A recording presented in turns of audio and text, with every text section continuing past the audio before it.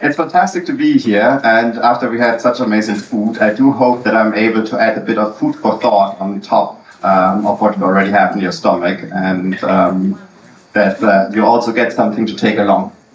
Now, Doreen yesterday showed us a slide, and the slide was saying, stop dreaming, start doing. And I kind of tend to disagree with you a bit. I think we should never stop dreaming, because this is what has brought us here. It's dreams that bring us together and that push us going further. But we should also look into execution. And I want to propose today a model of how we can turn one dream into reality, building a house together. And the concept for this is fractional ownership. We have talked about it. I'm still missing a better word, so if anyone brings one up, I'd be more than happy to learn about it. But before I get into it, a few words about myself. So my career actually started in development cooperation, or development aid as it was formerly known. I spent a number of years in Ethiopia working with the African Union on establishing the Pan-African governance architecture. Went on from there to help setting up the African University or Pan-African University, and had some smaller gigs, fantastic photos in other parts of the world as well. Now most of this was in public sector. And I had the privilege of working with extremely talented people, both in the organization as well as the partners with whom we were working. And at the same time, I still grew frustrated because we didn't really move fast. Execution was lacking, and I think TK was saying bureaucracy kills. In some instances, I couldn't agree more. So it was for me a very small step to leave the public sector, and after doing my MBA, start my own companies. And there are unfortunately now quite a few of them. Something went wrong along the line. There's CEO Network, it's an advisory firm that I have in Germany, where we do development cooperation still, but we try to do a bit more innovative and a bit more effectively. There's the Boys Club, Cambrian Futures in Berkeley, where we work on making AI more responsible. We work with governments as well as corporations in a number of different fields. Couldn't find a better picture. Unfortunately, it's also an asset management company, so we don't look so professional in this one, but it's an asset management company where we securitize alternative and digital assets, currently up to 200,000 acres of rainforest in Paraguay to make it bankable for carbon credit projects. And then, last but not least, there's My Cattleya. That is a boutique company in Florida where we do a bit of real estate. Now, all those companies are admittedly extremely diverse, and yet they have taught me one important lesson. And the lesson is, if you have one goal and people pursuing that, that is really unfolding energy. And that is, however, only one part of the coin. The second part is ownership. If people have ownership in the organization, then you can actually achieve something and drive something further. It is not enough to only share the objective, it is also about having ownership together. So, when I got one of those amazing emails from Learn, I think it was November last year, you know, again, pictures all over, a beautiful place, we've seen it today, right? I was like, damn, I really want to become a part of this. I've been following it for over 3 years, and then like, how can we do this? And then we got on a call, I wanted to participate in the debt round, and then Learn said, okay, there are actually a few others that also want just to invest a bit, and can we not do something together? And that reminded me of how we've built companies in Germany, the United States, and Switzerland, bringing people together and giving people ownership in the company. And building on my experience with My Cattleya in Florida, we started to do a joint venture. And the joint venture is what I want to talk with you about today, because this is essentially the vehicle for investing together in one of the lots here in Yoko Village North. Now, let me talk quickly about real estate investment, and it's not my core competency, right? And that's why I keep it rather simple and high level. There are currently two ways of investing in real estate. Either you go out, you buy a house, you rent it out, you live in it yourself, and you sell it at some point. Or you go and invest in a real estate trust. Now, I believe we're all here not purely for investment purposes, that's why I skipped the second part and focus on the first. What is the problem with investing in real estate, you alone in one house? Depending on the assets that you have available or the money that you have available, you put quickly too much equity into one house alone, right? And if you do so, you lack diversification. And what do you do with it, right? If it is your second home, for most of us, this probably is here in Costa Rica, what do you do with it really? Do you need a house alone? Yes. For many, however, it is just too expensive. And I want to give you a small scene from one of my favorite movies, Thank You for Smoking, where Nick Naylor, one of the main characters, brings it to the point. And we have sound. Well, 99% of everything done in the world, good or bad, is done to pay a mortgage. So perhaps the world would be a better place if everyone rented. Right, I think we're here also realizing that mortgage even is not always the option, right? We don't want to pay for 40 years, and if you're a foreigner in Costa Rica, I can say for Germany, there's no bank that is currently lending me the money. So even mortgage is no option. So this is an additional problem of the traditional real estate investment way. So this is the way today, right? One person goes out, buys a home, and if you actually want to sell it again, you might break it up into different units and then sell the individual units, or you just use it for yourself, hope that the value goes up, and then you sell it later. That could be the future. You take a number of people, all of them get a share in an LLC, it's as simple as that, and then the LLC buys the house, and that is fractional ownership. Right? Instead of you going directly buying the house, you create a company that has no other purpose than owning the real estate, and by owning a share in that company, you own a share of real estate. Extremely simple, no rocket science, and yet, for many, it sounds like timeshare. And yet again, Melissa, I'm looking at you. You wanted to give me a concept for how I can explain the difference between timeshares and fractional ownership. And I let someone else speak first. So something might be thinking, hold on, are you going to tell me that they are a scam? Because surely everybody knows that. And it is true that the sketchiness of timeshare vacations has been a punchline on TV for years. You moron, these aren't free vacations. These are time-sharing deals. They're total scams. These timeshare people, they don't stop until they sell you something. They prey on the weak and gullible, i.e. you. Perhaps you and your yellow friend would like to set up a timeshare plan. Don't do it, Teddy! I won't give into your timeshare vacation scam! Okay, I think we had a certain time lag here, but I'm also pretty sure you all get the point, right? Timeshares, according to many, I personally believe the same, are a scam. So, what makes fractional ownership different? Or, let's start with how it works. So, we talked about having a company. You buy shares in the company that holds nothing else than the dream home, idly here, a beautiful 3-bedroom apartment, lot 4, Yoko Village North. You use the home, or in proportion to what you own, right? The more you own in terms of shares, the more you can use it. You rent it out during the time none of the co-owners is using it, creating benefits for all of us, because according to the shares that you're holding in the company, you get a return out of it. It's paid out. It can be managed, it's usually managed, in this case Yoko Village would manage the timeshare, the fractional ownership. Well, I've been thinking so much about timeshares now, I kind of get confused. Yeah. Exactly, and the benefits of the rental income and when you sell the apartment are distributed amongst the co-owners according to the shares. So now we talk about what the real differences are, right? So in timeshare, you buy the right to use a property. You are not actually owning it.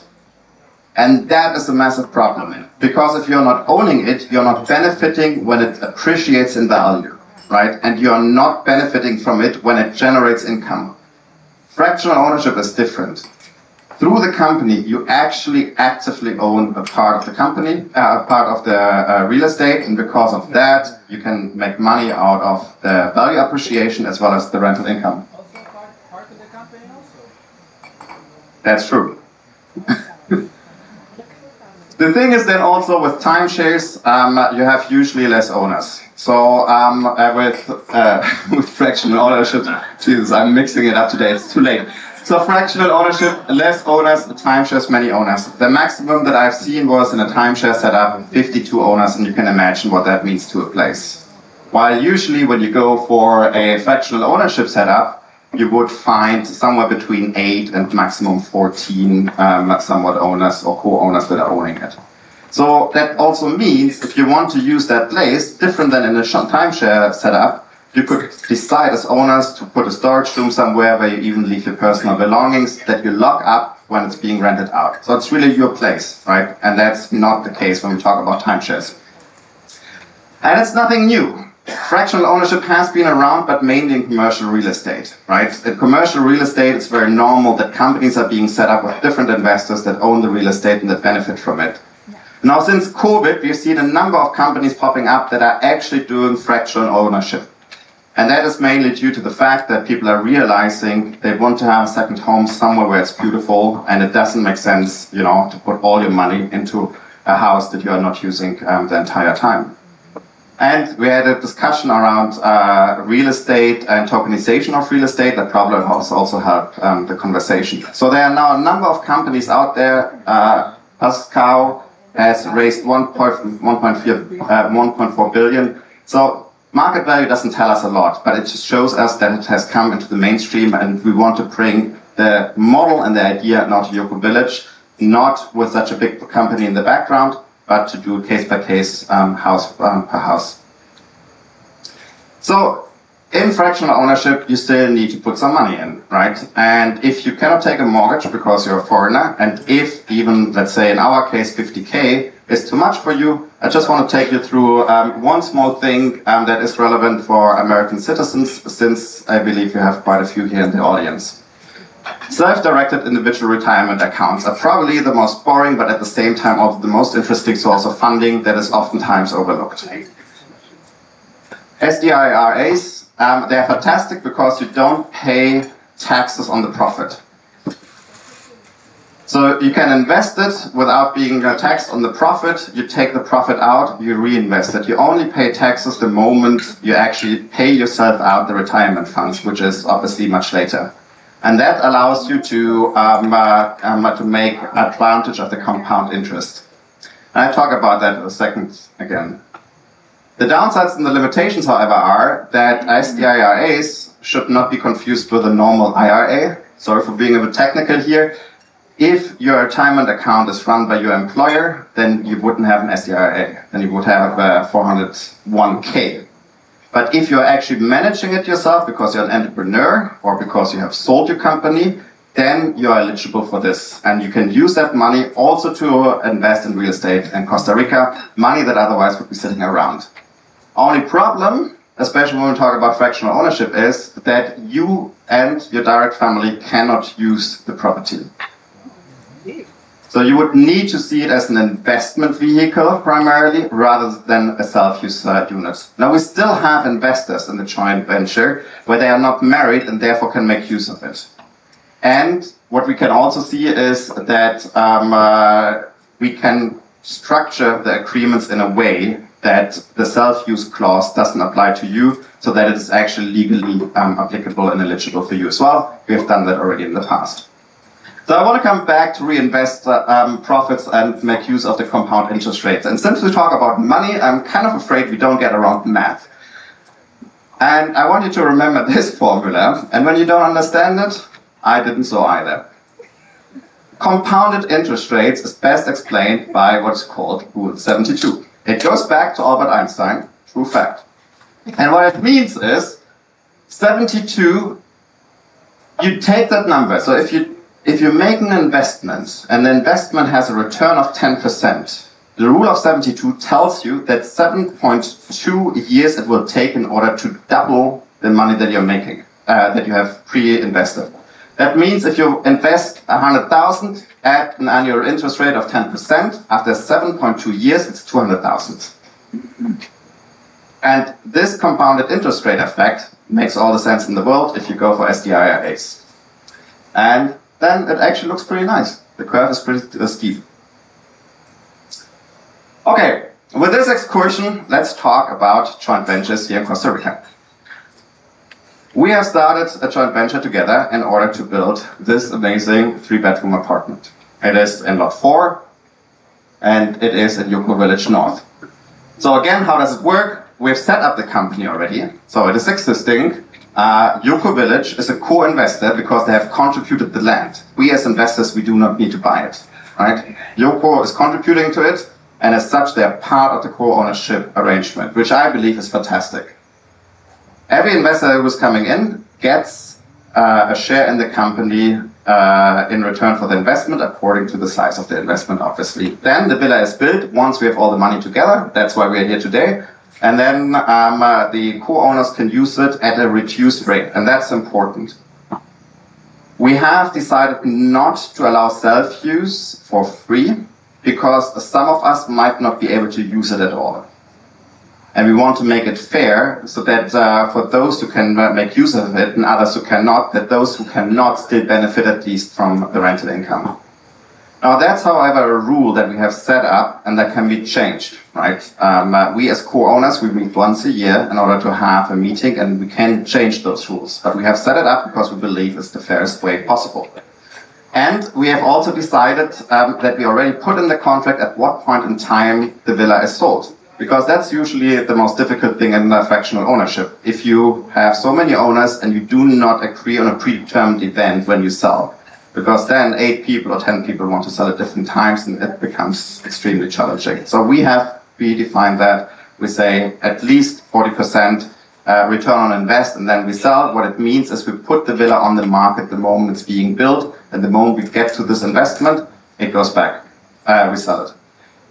Now we had quite a few people that were saying, okay, it's nice, I see the investment case, but I actually would like to stay longer. I would like to have a more long-term investment. And to those, and I would count myself into that as well, I would be saying, let's use this first joint venture, get to know each other, and then go out together, choose a lot that we like, because now we have picked it for you, choose a lot we like, and then do a second joint venture that is more focused on a more long-term arrangement.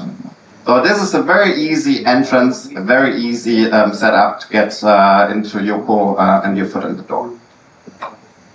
Right, you have seen it, I don't need to show it. Lot 4 is the street number 1. This is the first house that we've visited, the house that is ready. The house next to it is almost ready as well. This one is not yet ready, or it's not being built, and we would be there. What I heard and what is good about the location, Jeffrey was telling me, we get there 100 MBS megabyte internet connection because it's at the beginning of the village, so we basically get all the good internet and everyone else will have to hope that we are not downloading any Netflix videos. That's the property.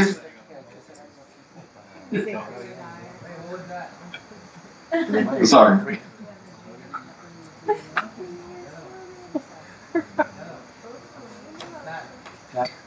Well, exactly. So important, very important. Those are it's the titles. We've got the construction plans. It's the titles. I wanted to get to this point in a bit. So the point is, all of this already exists, right? It is already transferred to the company. The company already owns it.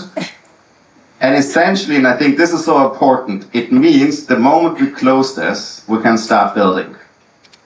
And because we have already so much money on the account, and if the rest of the money is coming in, you know, we won't have any delay in the construction process. It will all be prepaid, so to say, and we should be ready with starting the house very soon, and then finish. And Jeffrey told me that earlier. I just checked with him. In 1 year time, if we close within the next couple of days, in 1 year time, and that's already with a time buffer, we should have the house set up and ready to use. So that's the villa again. Again, horizontal, 3-bedroom apartment, beautiful design. We all do know it. The construction plans are there and all. So what is the business case? We've talked about it. Yoko invests 300K. That's the value of the land, right? And we have transferred the titles already to the company, so all of this is done.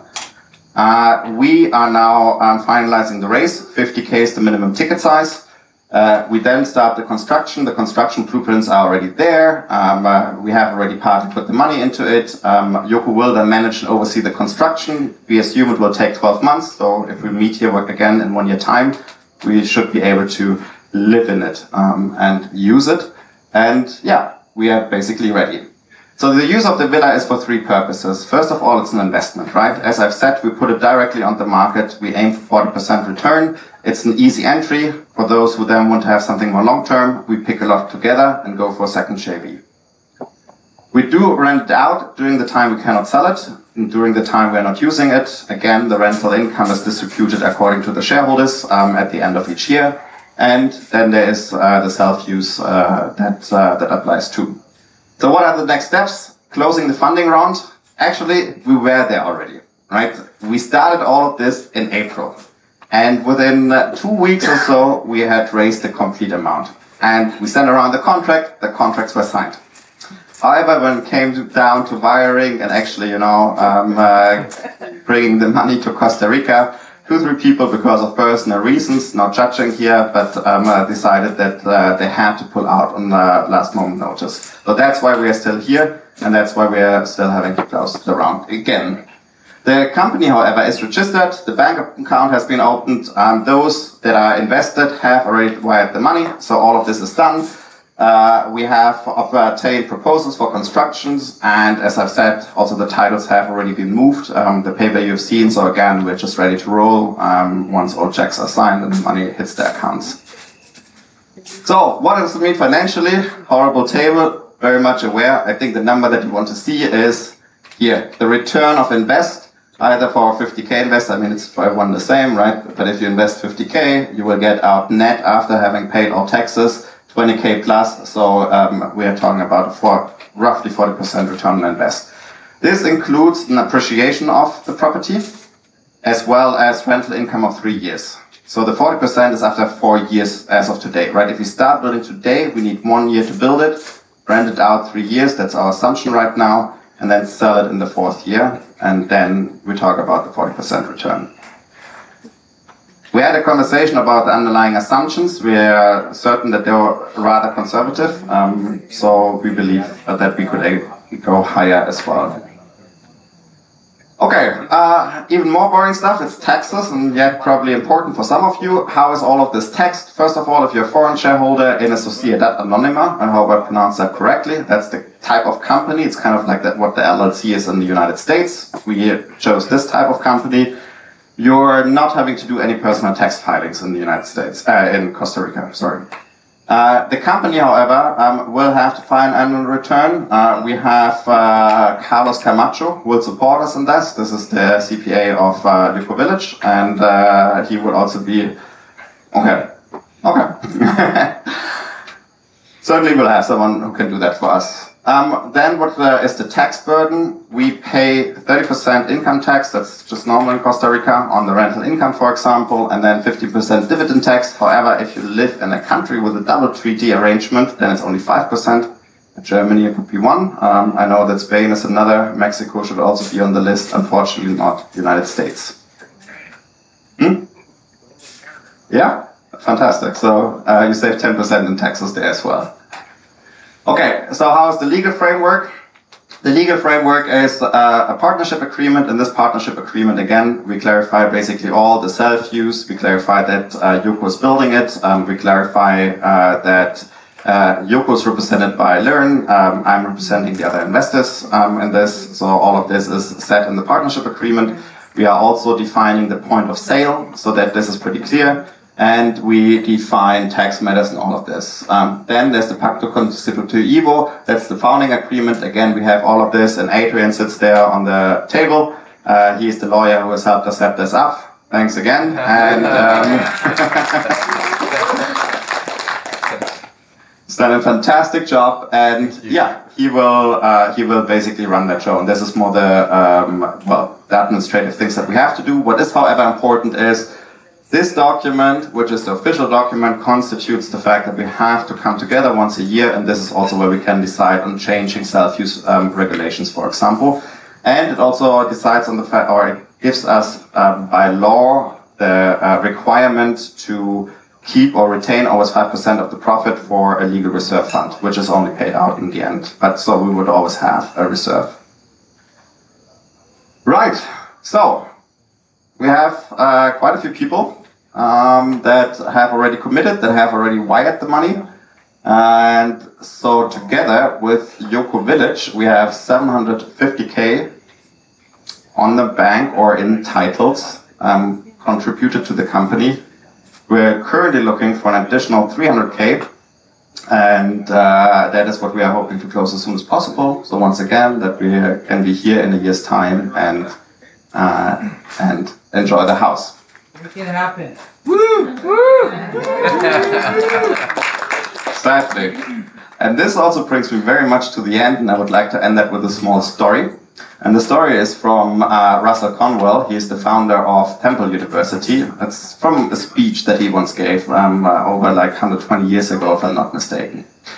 And in the story, he talks about a Persian farmer, Ali Hafid, who is extremely rich and lives at a river. The river is called Indus. It flows through the Himalayas. And at some point, there are some merchants passing by, and they tell him about a lot of diamonds out there in the world. And he says, oh wow, I also want to get that. So he sells his farm, he goes out into the world in search for the diamonds. He doesn't find them, and he dies in a foreign country in poverty. The farmer who bought then the farm from Ali Hafid, or who took the farm over, he took his camels then once to the river that was nearby. And while the camels were drinking, he found rocks, and when he broke them open, there were a lot of diamonds inside. It was the foundation of the Golconda mine in India.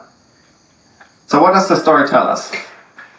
We often have the gems and the diamonds right in our backyard. We don't have to go out. And I do hope that we are here all together and make this happen.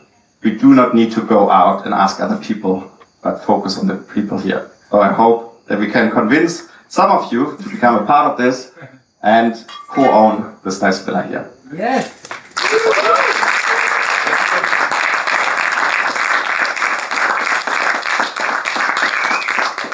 Questions? My question for you on the rental stuff.